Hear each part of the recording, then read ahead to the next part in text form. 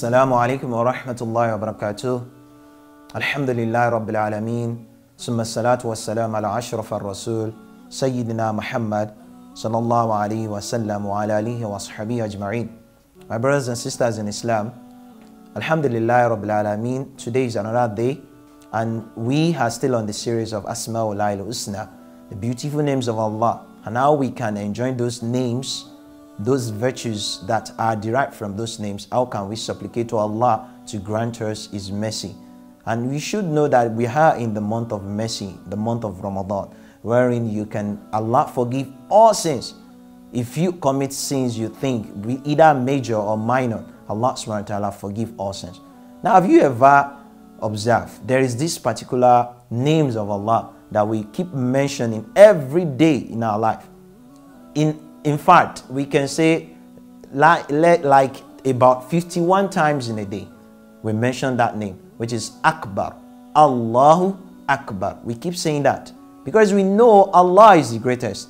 Allah is the greatest. He is the mighty, the great one. And that is where the word Al-Kabir comes from. Because when you keep praising one who is the greatest, it will make you a great person in life. Sometimes we want to seek greatness. We can only seek greatness from who is already great. And who is already great? Who is the greatest among the greatest of all people? It is Allah. Allah is the great. He is the greatest. And none is compared to Him. Laysa kamislihi shay'un.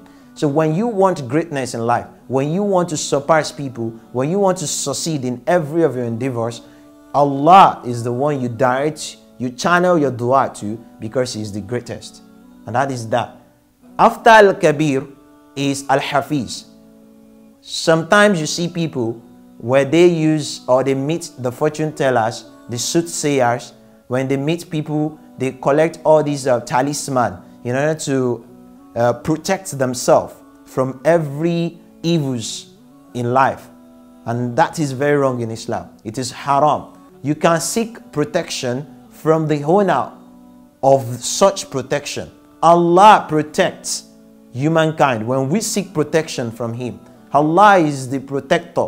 Allah is the guardian. He keeps guiding you, keeps protecting you. And we can find series of verses in the glorious Quran, such as Ayat al-Kursi, which occurred during the time of Prophet ﷺ when Abu Hurairah had a strange visitor who happens to be Shaitan, who was stealing his things. And he told Abu Hurairah that you should keep doing Ayat al-Kursi. It will protect you.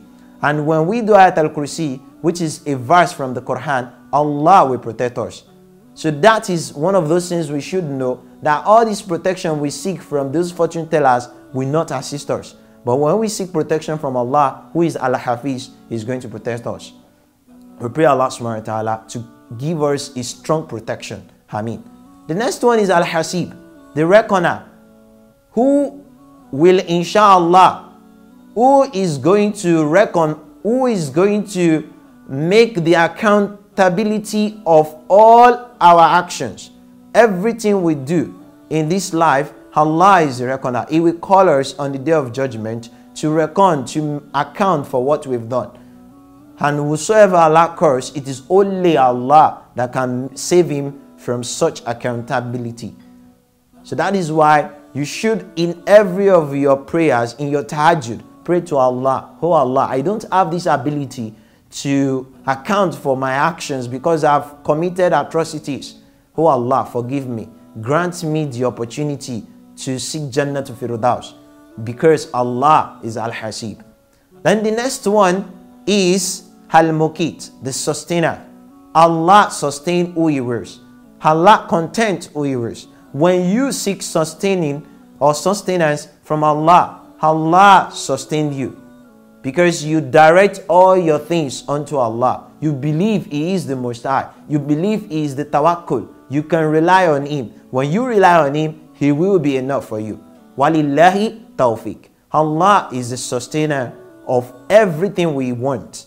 And that is why when you wake up in your day-to-day, you should keep asking Allah for greatness. And when you pray to Allah for greatness, He is surely going to protect you. And when He protects you, He will protect you from every hurt in day of judgment. And at last, He is going to sustain you in every of your endeavors. Wassalamu alaikum wa rahmatullahi wa barakatuh.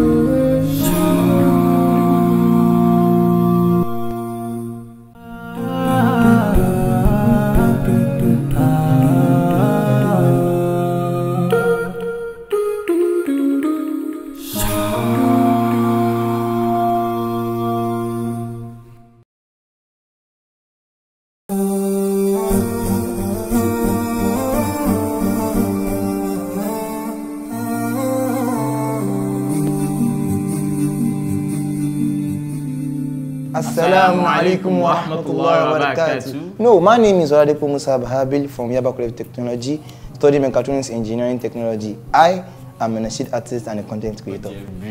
My name is Abdurrahman. I'm a teacher. Magdalo. I am a student at Habibi College of Technology. I'm also a teacher. I've been always like, wow, what am I going to meet? And questions, you understand? Big IQ shoe. Then, what's going to come forward to me? Like, I'm like, wow. Bang, Karamwe. Well,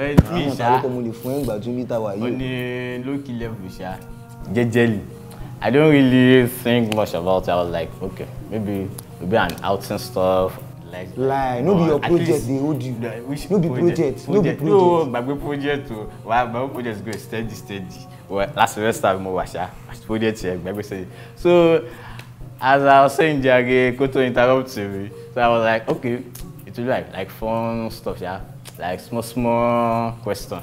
At least, I'm at your answer, you know. Think about them. You go talk saying na two blade, then you go flock with one. You understand? No, like that. That's just how it is. Thank you.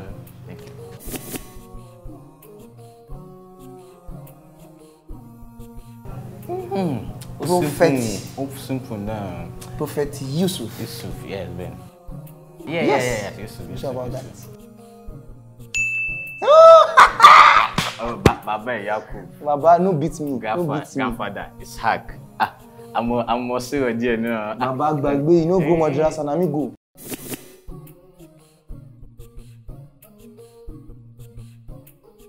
Yeah. Hey. It shocked me. Okay. Yeah. What the bountiful one. Yeah. For sure. That's okay. For sure. Yes, I'm sure. What's up? Final answer. I go with you, Sha. Hey, ilé ike ìgbà tí mo lọ actually it's not like I did not go, but then one you have biscuit fún yàn. So that they buy biscuit. Oh, okay. I don't so Sha. Baba, I go change that for you because I don't miss one. When I get time, you no clap for me. Come on for here, Jare. I think first one ni. O dey miss second one. O sọ pé ló lè ké. Answer the next one. Okay, báwo rí. Yeah, next question, please.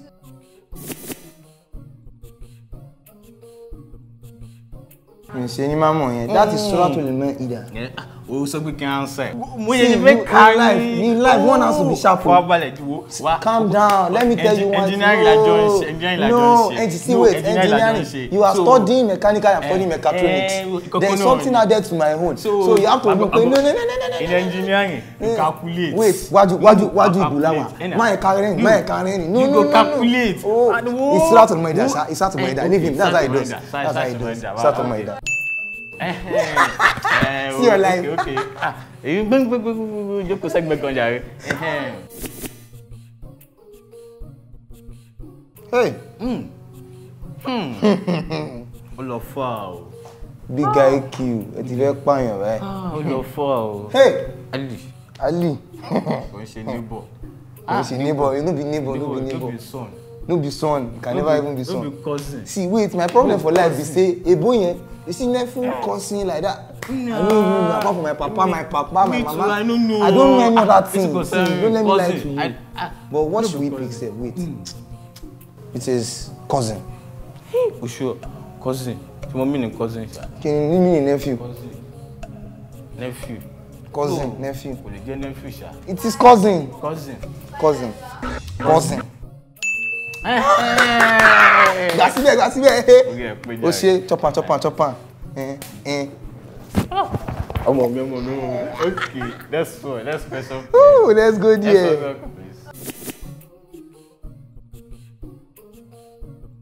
Shamsi. Shamsi is son. The son. His son. She Fatia Sha. Shamsi. Ode for that Shamsi. Shamsi amali komodiya. Yes, it is the son. Shamsi. The son. Shamsi. Shams, lọ máa kọ́ṣẹ́ ló máa wà fà. Àwọn kọ́ṣẹ́ lọ́dọ̀ tèmi náà. Wá school ẹ̀. Engineering kọ́ ló ń kà ní. Àwa Ebi tún new students. Wọ́n ti new students. O mọ iye student mo ti kọ́ ilé ayé mi ṣá. Baba forget that one. As you are lórí show. Next question please.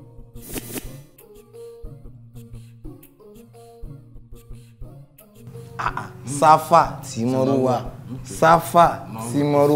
Sarile marathon. It is Seyi Safa Amorua.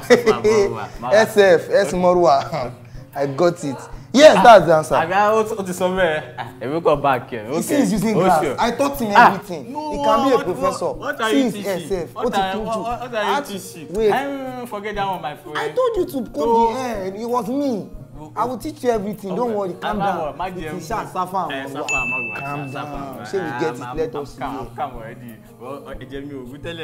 I'm calm. Hey, wait. Hot seat. Mama, clean my sweat, please. Sorry. Can I clean my sweat? Actually, wait. Calm down. UNICEF. United Nations. You will know it now. UNICEF. Professor. Me, I don't know anything. This kind of thing, a professor they know. I don't forget. Why you go forget? You want me? You see, when it was my United Nations. UNICEF, United Nations. Children. We don't forget that one. I feel like you are lying. I'm thinking back. What is better to calculate and feel?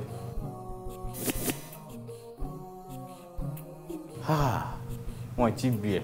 Why we go engineering? One TB. So why we don't go another course for our life? Why we go engineering? One TB. No, shouldn't. Say now when they collect independence, I know Ogbeni, I don't know anything. Why ask when we get home? Question for whom? Assignment? No, question for Abu. Baba is for my own. It's for Abu. Your own Abu. Don't worry. Abu answer. I don't know. All option. We don't know. We don't know. We don't know it. 1959.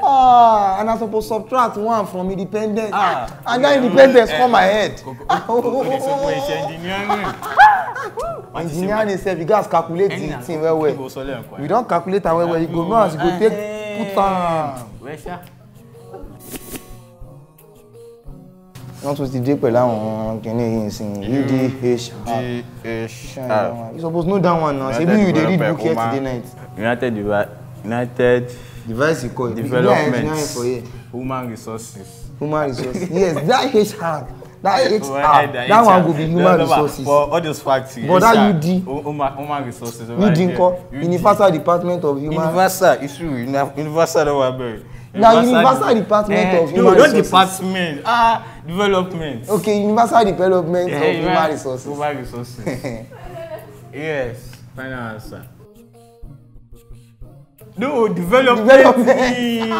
Department quoi? Magic kàwé tó. I develop formula. Go and learn phonetic. No worry. Well. I swear it touched on my intestine. Abuse. In fact, I can't see I'm sweating and cleaning my. All those questions. See, wait, at first when we were starting, I was thinking everything would be man law. And when you start with UDH, Universal, whatever, I don't understand. You just, in fact, but alhamdulillah, everything was so nice. At least we learned something. And we did something. We get some, we miss some. That's life. That's life. Cannot get everything all the time. Life goes on. We move.